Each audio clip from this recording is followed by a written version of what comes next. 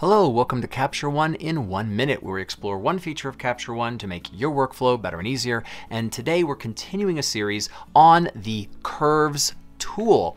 And we previously explored that the Curves tool is the single most important way to adjust contrast in Capture One because it gives you so much flexibility. Well, today I want to show you how we can automate using the Curves tool. In fact, Capture One wants you to easily be able to automate it. They give you these three little lines right here. If you click on this, there are built in several presets that you can use, and they will preview. So there is no adjustment that's been done to this image, but if I highlight over these, it is going to show me the end result of any individual thing that I decide to do.